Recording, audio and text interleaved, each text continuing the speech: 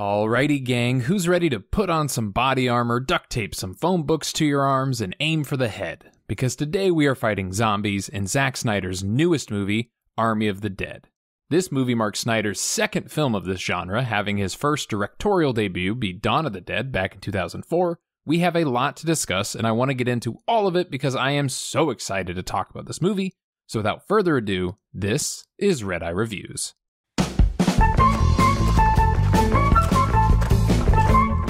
Now before we dive into this thing, I just want to give you all a little bit more about myself.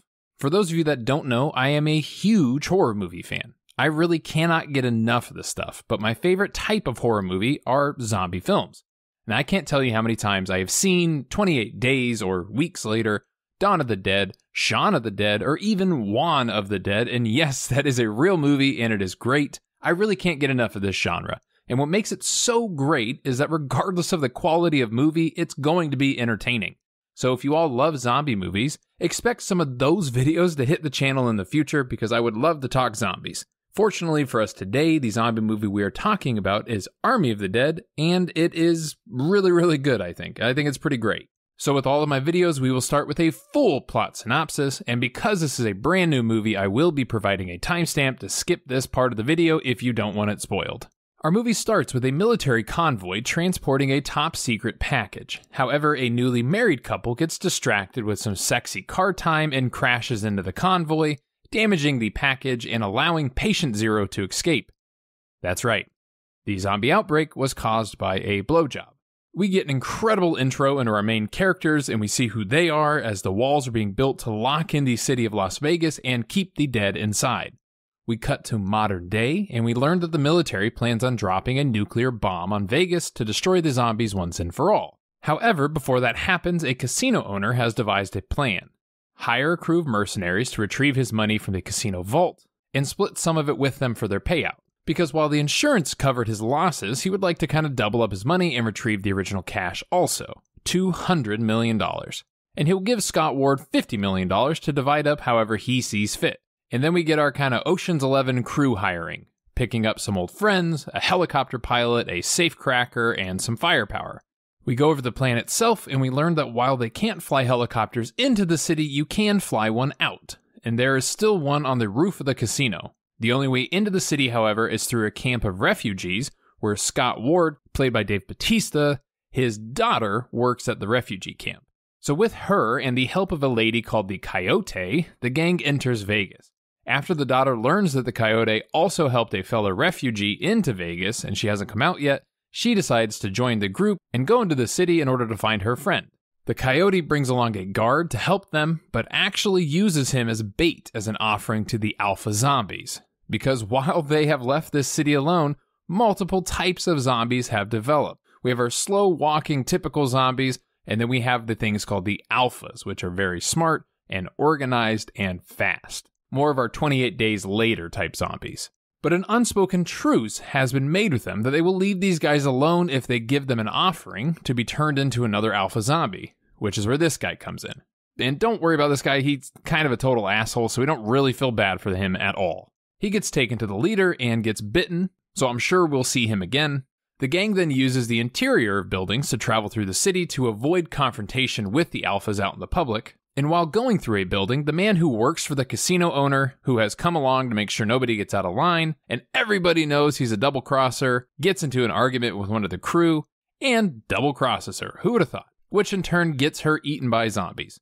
The gang gets to the casino and starts to fuel up the generator as well as the helicopter on the roof.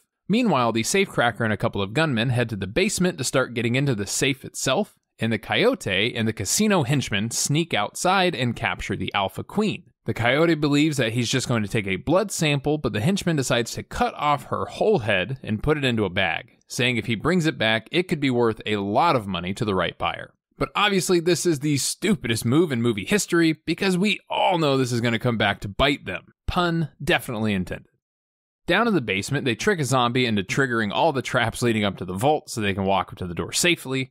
And while they're inside of Vegas, they learn that the government has decided to move the nuking of the city up an entire 24 hours due to caving into pressure. So now their one-day window has turned into about an hour and a half, and they are really feeling the pressure and they're in a bit of a bind. And meanwhile, our zombie king rides his dope zombie horse and finds his decapitated bride. And to make it even worse, I guess our zombie was pregnant with a little zombie baby. So I'm sure that's going to work out fine for our heroes. And look, things are going great. Because they do get the vault open, and they're super rich now. You know, if they could somehow get out of here in time. Which they only have about 20 minutes left to do so. So it's not looking too great. And to make matters worse, our alpha zombies are absolutely ready to destroy anything and everything in their path. And our daughter Kate has run off in an attempt to find her lost friend, who they believe has been taken captive by the zombies to eventually be turned into an alpha, but they're just hanging on to her for some reason. And now the real fun begins, because our zombies come storming in and start to attack everybody. We see that the henchman has, not surprisingly, betrayed the entire group, claiming that it was never really about the money, and they only really wanted the head of this alpha zombie, as it is worth much, much more. Our leader zombie does probably the smartest thing any zombie has ever done in a movie, and put on a helmet. Yeah, can't destroy the brain now, can you, you dumb humans? Our heroes get separated, our safecracker sacrifices himself to save his newfound friend, and our henchman goes to escape, but he learns that the coyote actually swapped the zombie head with a money-counting machine. But even if he did have the head, it wouldn't really have mattered, because Siegfried's killer tiger absolutely destroys the guy, and it's real nasty. We get the classic zombie move, which I have seen so many times, but I love, and it's where the guy pulls all of his grenade pins out, and he goes down in a blaze of glory and takes a ton of zombies with him. And as they make their escape, the coyote then uses the queen's real head, which she has, to stall the leader alpha, so they can get onto the helicopter. However, she gets captured, and as a final sort of FU, she drops the queen's head off the roof, and we think she's dead. We assume she's dead. We don't see her actually die, but we don't see her again. So Scott and the pilot go to rescue his daughter Kate, who has actually found her friends. And while attempting to get out, the alpha comes back, and we see that helmets still work. All these zombies should have worn helmets, but maybe they only had one. The final group heads to the roof just in time to see our helicopter pilot has pieced out. Just kidding. She leaves for about 2 minutes to create some drama and is just, yeah, she's back. And to add more to it, the leader alpha has caught up to them, and he makes his way onto the helicopter. And even though they somehow manage to shoot the pilot in the shoulder, they get out of the city just in time before the nuke explodes, and even manage to kill the alpha zombie. However, our fearless leader has sadly been bitten, and in the aftermath of the bomb, the helicopter's crashed. Kate sees that the pilot has died, and her dad is barely hanging on. We get our final touching scene between daughter and father, and he gets zombified and she has to put him down. Years of therapy to come for her, but in our final moment, we see Vander has survived inside the vault and carries an absolute shit ton of money out of the city. We're going to pretend nuclear fallout doesn't exist, because they forgot about it because he just gets out.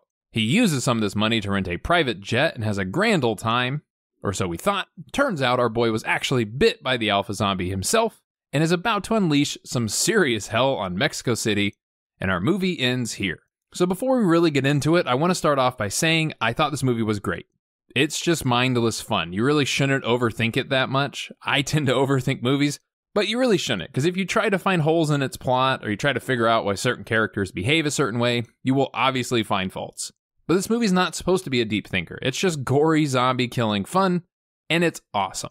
Now, it's been 17 years since Zack Snyder remade Dawn of the Dead, which if you've seen that movie, I think we all can agree it's one of the best zombie movies ever made. And I think this movie is up there.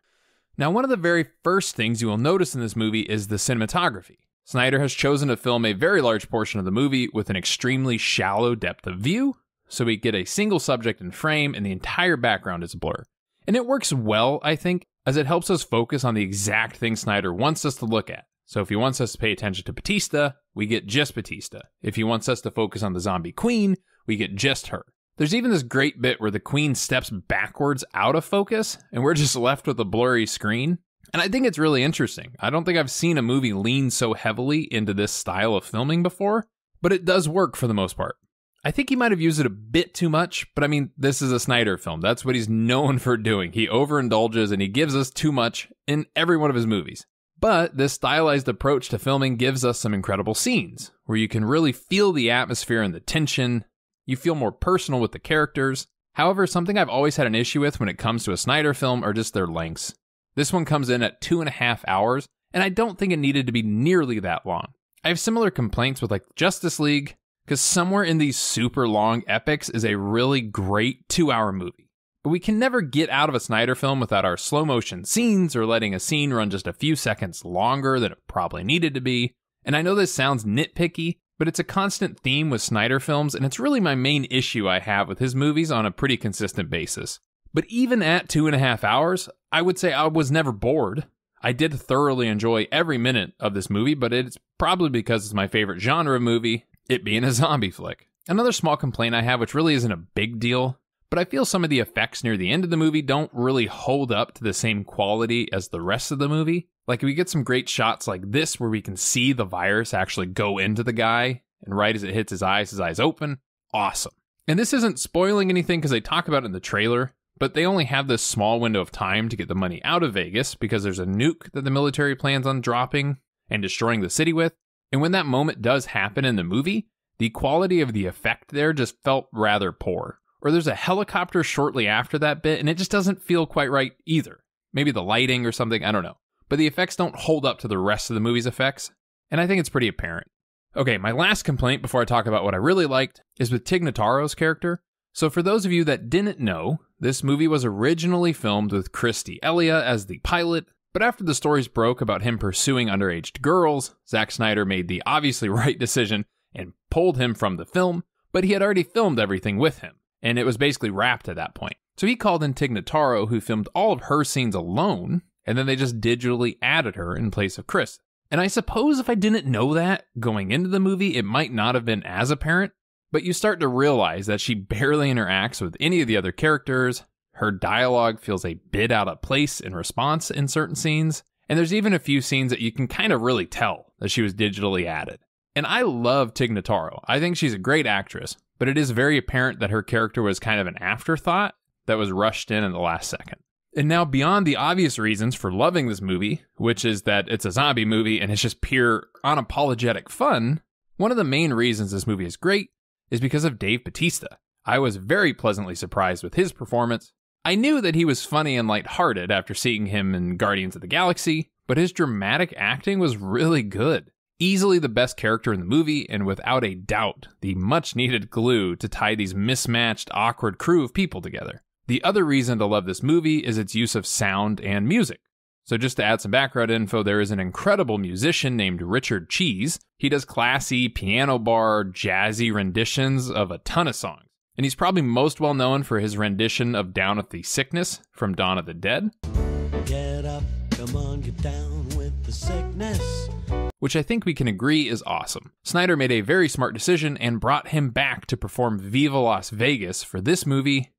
Viva Las Vegas! And it's just as awesome. I think it's a perfect level of fun, lighthearted, and downright depressing a bit, and it fits the movie's tone exactly, and cements him as my personal favorite cover artist, hands down. So with all of that in mind, I'm going to give this movie a solid 8 out of 10. It has everything I want out of a zombie movie, and it's made its way into my favorite list of zombie films, number 1 being 28 Days Later, and a close second is actually 28 Weeks Later, both of which, in my opinion, are the best zombie films ever made. If you like zombie films, let me know your thoughts on this movie and others. It's currently on Netflix as of today, and I 100% think you should watch it if you like zombies. So with that, thank you so much for watching. Please make sure to subscribe if you haven't. Like the video, hit the bell, do the stuff. Aim for the head. We will see you in the next one. And until then, stay happy and stay healthy.